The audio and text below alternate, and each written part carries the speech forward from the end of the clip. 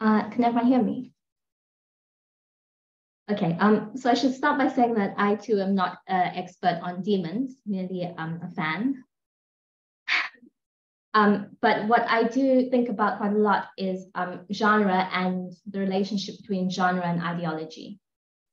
So that is kind of the angle that I'm going to be taking here.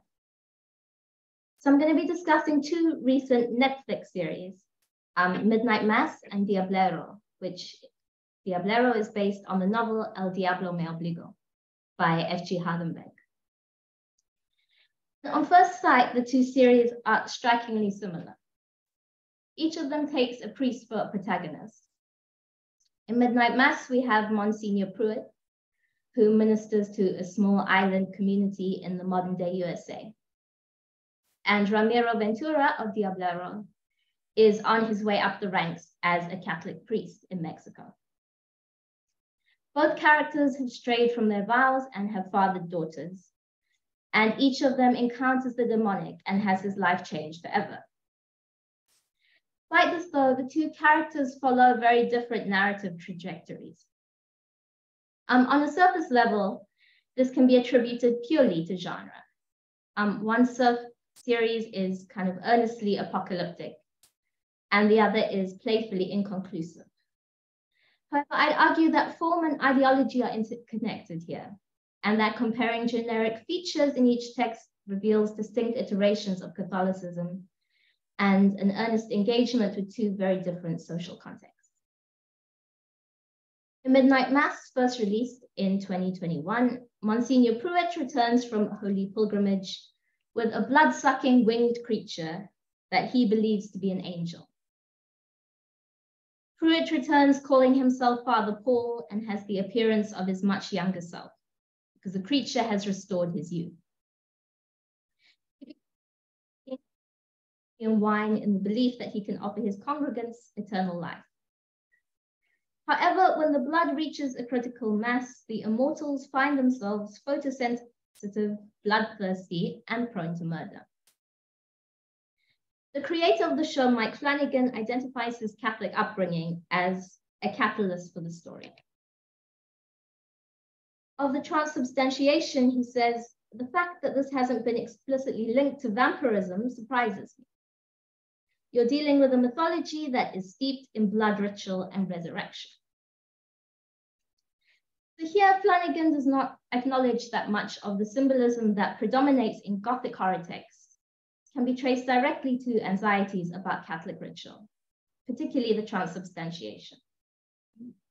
In the Gothic ideology, religious hysteria, and anti-Catholicism in British popular fiction from 1780 to 1880, Diane Long Huvela writes, if the devil assumes initially the human shape of a monk or abbess, later in the 19th century, he will begin to take the form of a vampire, a bloodsucker who consumes the life out of a prosperous and healthy Protestant nation and infects it with disease. I would argue that one of the central debates about blood and religion occurs as a response to the Catholic belief that priests have the spiritual power, quite literally, to turn wine into the blood of Christ during the Mass, investing the priest with what appear to the common folk to be magical powers, widely known and condemned by Luther as priestcraft. So Midnight Mass locates itself firmly in the horror genre. It's rife with jump scares, uncanny doubling, and a bloody color palette. And it's so clearly sprung from this genre that the search for older antecedents might appear unnecessary. Techniques to the Catholic Church, Flanagan is revitalizing well-worn ground. In the Gothic, Elena Maria Amandi writes, the nature of social transgressions may differ from one epoch to another, and clinical comprehension of mental disorder change as well. Nevertheless, the Gothic will show a fascination with extreme behavior and derangement of human subjectivity. So although the social transgressions that Flanagan explores are firmly rooted in post-9/11 America, Midnight Mass not only conforms to a cinematic horror tradition, but it taps directly into its Gothic roots by depicting a town's descent into deranged zealotry.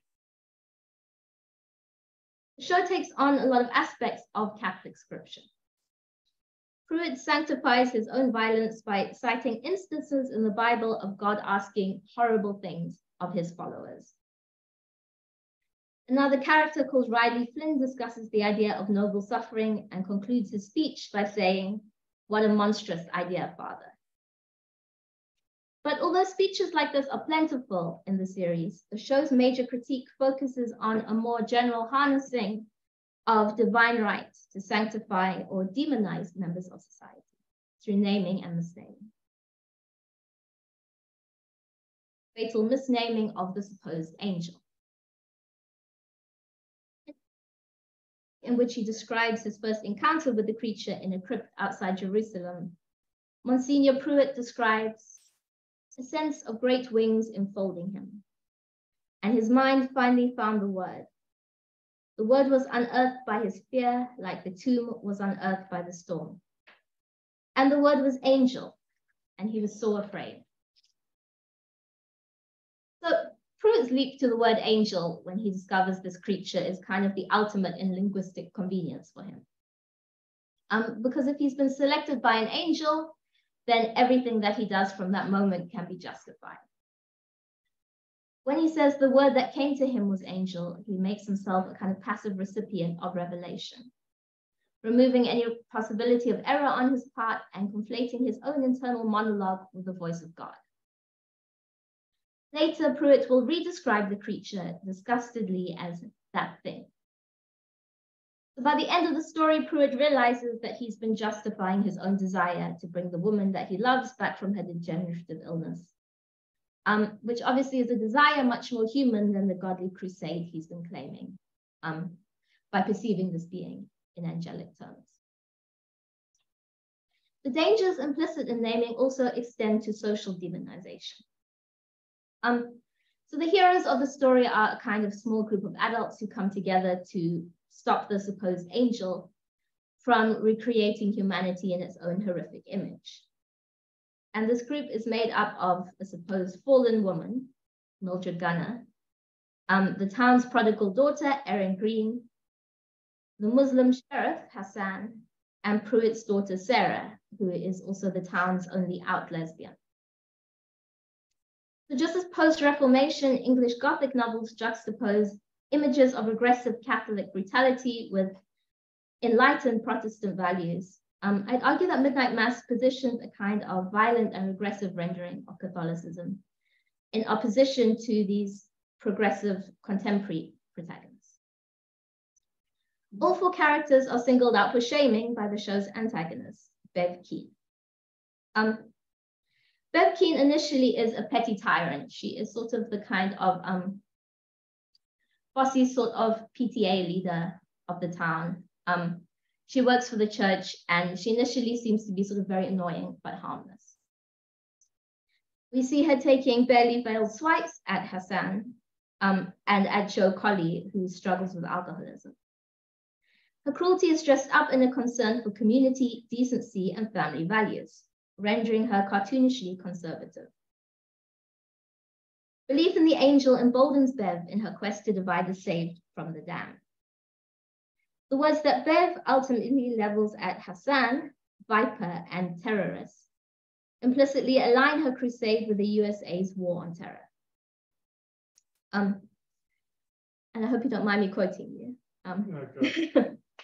In discussing demonization in post-9/11 political rhetoric, Jonathan O'Donnell writes, "These dark forces are usually framed as coming from outside, or when internal as owing allegiance to that outside. This projection of threatening alterity enables the creation of a phantasmatic image of a walled enclosure, a paradise in its etymological sense, a garden possessed and maintained by sovereign power, the sustaining of which becomes inextricable from articulations of security, sovereignty, and the stability and authenticity of states themselves." So Bev's ultimate identification of the Muslim character Hassan as a viper in the homogeneous paradise of Crockett Island has a political resonance that goes beyond the scriptural. son, explaining why he left the FBI for Crockett Island, attributes his demotion to similar paranoia and questions about his allegiance. He said the question on everyone's minds at that time was, what if we were interlopers? So Bev designates herself the keeper of identity and citizenship on Crockett Island in a microcosm of what has happened nationally. Furthermore, she hopes to loose the supposed angel on the world at large, allowing only the faithful to survive, while the rest are incinerated by the dawn.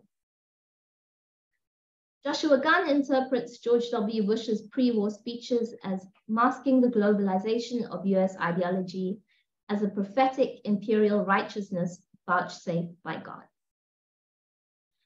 And Bev's crusade follows this formulation very closely. It is both exclusive and expansionist, as she plans to impose her personal taxonomy globally with God as her guarantor. Pruitt recognizes the dangers of naming and misnaming at the very last. Having urged the townspeople to be sheep among wolves, as in Matthew 10:16, he finally comes to his senses as he sees his blood-smeared followers shambling towards the church. Look at them, he whispers. We are the wolves. It is now Pruitt's turn to be judged. When he abandons belief in the angel, Bev moves from being his devoted helpmeet to calling him her stumbling block, urging him to get thee behind me.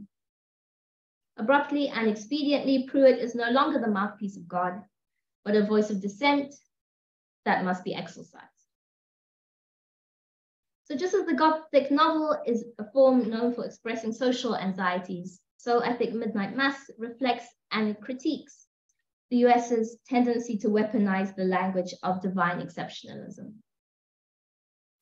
Although this language is more explicitly evangelical often, Catholicism is an apt choice for Flanagan's generic purposes because its imagery of body and blood is already a staple of Gothic horror.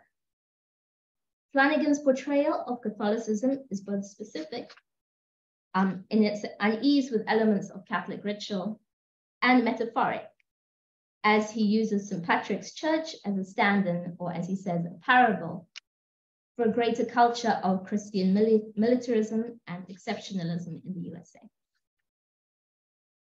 In true Gothic style, the show uses the angel to represent the repressed horrors of the society that it menaces.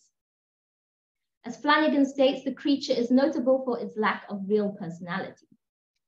It's a being of pure id, spreading malignity across existing fault lines. For this reason, we first glimpse it as Pruitt's uncanny double, stalking the shore in his hat and coat. Because it's a manifestation rather than a character proper, there can be no sympathy for the devil here. In order for the story to operate as a cautionary tale, the monster must lack dimension. In Diablero, good and evil are rendered with much more complexity, owing to Catholicism's very distinctive history in Mexico, to the point that the horror genre is too facile to contain its multiplicity, and the showrunners take a different approach. In the original novel, El Diablo Me Obligó, Padre Benjamin has his faithlessness and his cynicism validated when he discovers the existence of the demonic. Partly a feature of genre, the novel trades in a plasticky noir aesthetic. It begins with the line, excuse my language, the streets were full of the depressing spectacle of humanity shitting on the planet, and continues accordingly, depicting the world as a bleak capitalist hellscape in which demons and angels are bought and sold for profit. Supernatural beings catalyze the plot, which jumps between Afghanistan and LA. However, there's very little complexity or lore attributed to them, a shallowness which owes in part to the dizzying range of demonic references upon which Haghenbeck draws. While the cast of the story is similarly diverse, the novel's social portraits are often equally reductive. A Goodreads review by user Lacqua reads, the disdain of the author for the Chicano, for the Mestizos, for the Mexicans, for the Latinos, for women, they are all whores, evil and self-interested in this book, is there and it is felt. Lacqua, however, declares herself a fan of the Netflix series. Unlike the novel, the TV series is deeply rooted in Mexican tradition, and despite its comic overtones, it sincerely engages with issues of gender, class, and the survival of indigenous paradigms. In exploring his own country, Padre Ramiro Ventura encounters a world which does not demand a renunciation of his faith, so much as a merging of new beliefs and old, echoing the development of folk Catholicism in Mexico. John M. Ingham writes, Mexican Catholicism continues to impress observers, clerical and anthropological, as a heterodox mixture of indigenous and ecclesiastical elements. William Madsen, a perceptive student of syncretism in the Central Highlands, describes the folk religion of the region as Christo-paganism. He notes that some saints and conceptions of the soul and hereafter have strong indigenous components. At the same time, he observes the predominance of Catholic forms and suggests that the conversion to Catholicism either eliminated or altered major features of the pre-Hispanic pantheon. When a demon snatches Ramiro's daughter in Diablero, he is forced to consort with unlikely allies. Elvis Infante, the Diablero of the title, is pastiche personified. His incantations are a mashup of Latin, Spanish, and Nahuatl. He carries a gun and he traps demons in Coke bottles for resale to an underground fight club. He's helped by his sister Keta, who shares his ancestral powers, and by Nancy, a young woman who can invite demons to inhabit her at will. Nancy is identified with Santa Muerte, the skeletal saint of contemporary folk belief. Duality implicit in her name, which can be translated either as Saint Death or Holy Death. Nancy is similarly multifaceted, volunteering to embody the demonic in order to help save Ramiro's daughter. Ingham states that in the Mexican folk context, an affinity for the demonic or the ability to imitate it is often seen as apotropaic or spiritually protective. In Diablero, sympathetic characters like Nancy must harness these powers to protect the innocent. Here, far from being exceptional, demons are everywhere and are portrayed as elemental and natural parts of the world. Elvis explains, look, in this world, there are two types of forces, one good and one really fucking bad. That is to say, angels and demons. Before, these two forces were balanced. For every angel, there was a demon, and for every demon, an angel. The problem is that the angels went away. They abandoned us because we behaved badly. But that's why we're here, the Diableros. We take charge of maintaining order. And here in Mexico City, that order hasn't existed in a long time. So while the terms angel and demon superficially suggest a Catholic outlook, the positioning of these beings as interdependent opposites recalls the opposing forces or enamic partners which make up the Aztec life force, Teotl. In the series, demons may be bad forces in the sense of being aggressive towards humans, but the ideal situation is one in which they are counterbalanced and not eliminated. They behave according to their nature, but seldom with active, intelligent malevolence. When Ramiro encounters these forces, comedy ensues.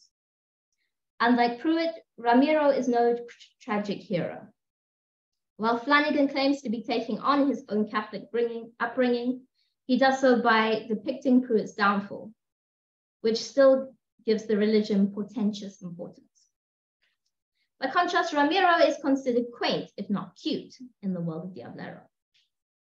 The rest of the team nickname him Padrecito, signaling affection and condescension at once.